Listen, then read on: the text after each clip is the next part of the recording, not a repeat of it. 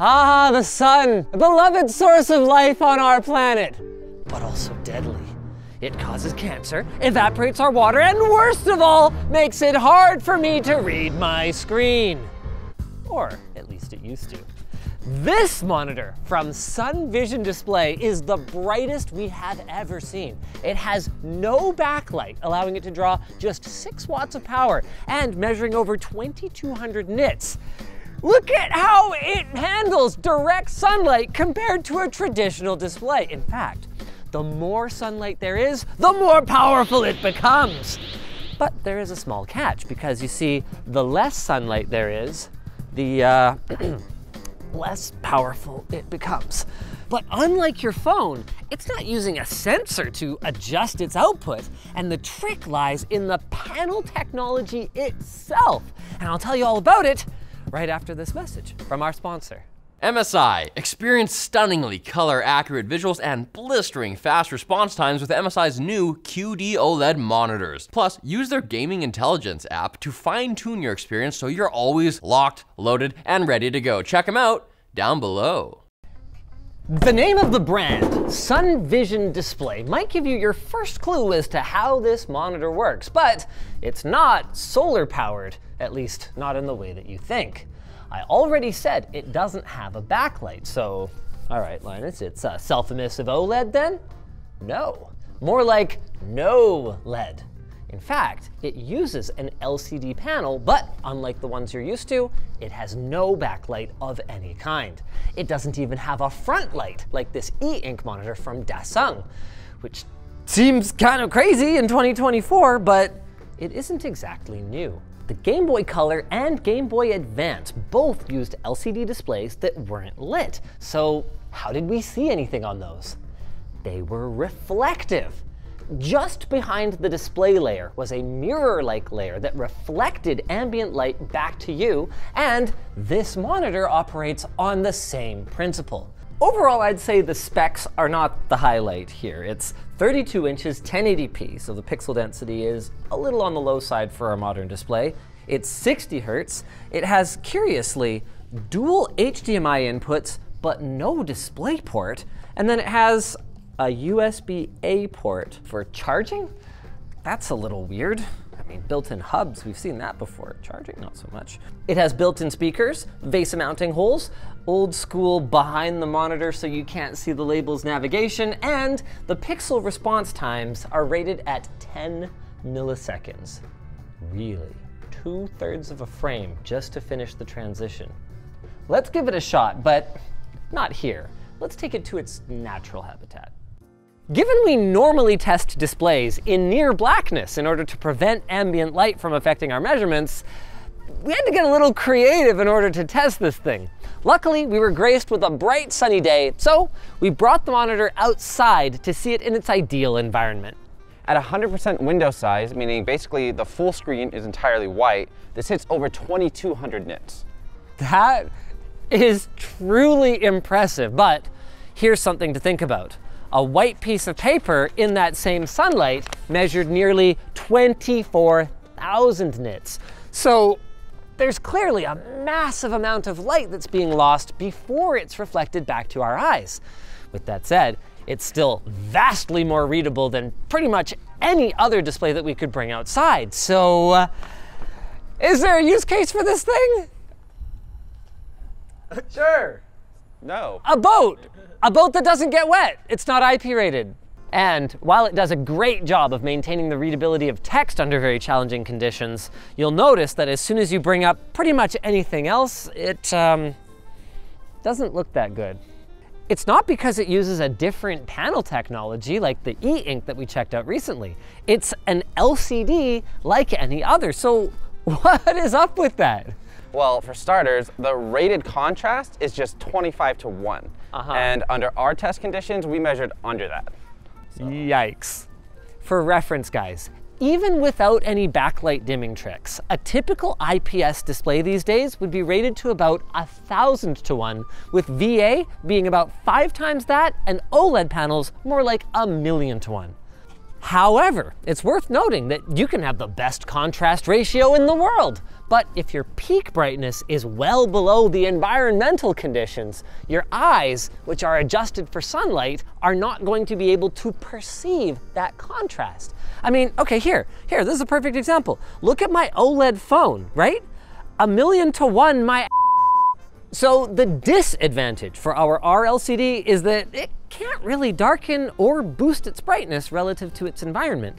But, kind of like a book, what it can do is reflect the conditions of its environment, which keeps it within a usable range for your eyes.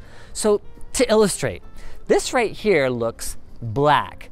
But when we measured it, we found that it was over 100 nits, which, to put in perspective, is brighter than what would have been white on the CRT monitors in my school computer lab as a kid. Another disadvantage that stems from reflecting environmental light is that the display's color performance is also impacted by factors like time of day and weather. If you were using this on a patio, for instance, the color temperature of the display would change with the rising and setting of the sun. I mean, you're probably not going to notice this since your eyes and your brain have god-tier auto white balance, but this lack of consistency means that this thing is functionally useless for color-sensitive work, and even if it was accurate enough, the color gamut wouldn't be. It managed just 17% of the sRGB color space, which doesn't make sense. I mean, if you're feeding it direct sunlight, which is, all of the colors, why doesn't it all those colors back out into your eyes? Well, actually, that's kind of the problem. It does. Here's a keyboard towel from lttstore.com. Clean yourself up. The thing is, if you want to make specific colors, you don't want a full spectrum light cannon. You want fine control over specific wavelengths. So a normal monitor's spectral distribution has very acute peaks for green, red, and blue. But the diffuse spectral power distribution of sunlight means you can't get pure green very easily. Combine that with the lack of brightness needed to create some colors, and you've got a recipe for bad color accuracy. And I promise you guys, digging around in the comically bad on-screen display is not going to fix it. Maybe gaming is good? No. Well, you can certainly play games. They aren't even sugarcoating how not ideal it is. Even for a 60 Hz display, the rated 10 milliseconds of pixel response time means that any fast-paced motion is going to be noticeably smeary to the eye, and we found the input latency was best described as gnarly. It wasn't easy to get a number that's comparable to our other testing because our latency tester needs to be mounted to the display and inconveniently blocks this one from outputting anything at all. Ha ha! So then, you've heard a lot of arguments for not buying the SunVision rLCD display. Maybe you're ready for why it exists? Well, it was a sign. No, not that kind. This kind. SunVision Display specializes in using this technology in applications like digital signage, where, honestly, it makes a ton of sense. I mean, how cool would it be to have your food truck or your golf course weather report be readable in basically any real-world conditions? And this is all while consuming a tiny fraction of the power of a regular display. That's pretty cool, and business seems to be going pretty good for them. So good, in fact, that some folks started buying their signage products to use with their computers. And, well, the customer's always right? So they made this. Except sometimes the customer isn't right. The RE monitor is heavily marketed towards people who suffer from computer vision syndrome. And while CVS does exist, it's one of those things where the nuggets of good information are often buried in mountains of marketing nonsense and pseudoscience. For example, SunVision talks about blue light emissions, but as we mentioned in our e-ink monitor review, there isn't strong evidence that blue light emitted from a screen is harmful at all.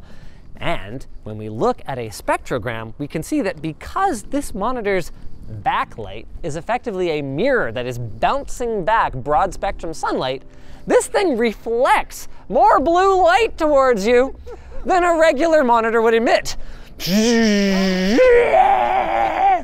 Just so you can actually see what we're doing on the monitor, we're going to try and give it enough light to look like anything. Unless you happen to use lights that are this bright, the RE monitor is just not a good experience indoors. It's usable in a typical office, but here, go ahead and hit it. It's really not bright. And while you probably won't need dark mode, if you happen to be a dark mode kind of person, the lack of contrast can make distinct shades of gray disappear faster than a book about gender in a Florida library. And this is a real problem. In a 300 lux office environment, this achieves just 5.2 nits. For contrast, pun intended, a white sheet of paper is 90 nits. So why are we getting under 10% of the amount of reflected light compared to this? It comes down to the way the panel is made. Each of the individual pixels consists of a mirror, a transistor, and a 10 micrometer surrounding gap. The problem is that the gap part is non-reflective, and with their current manufacturing capabilities, it's non-shrinkable. So under a microscope, only about 80% of the surface area of the display is reflective at all. And even the parts that are reflective have to deal with a lot of loss.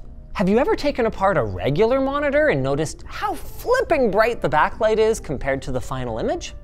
Well, that's because every layer of a display, including polarizing filters, the glass, the diffusers, there's more layers than you'd think, and all of them are lossy.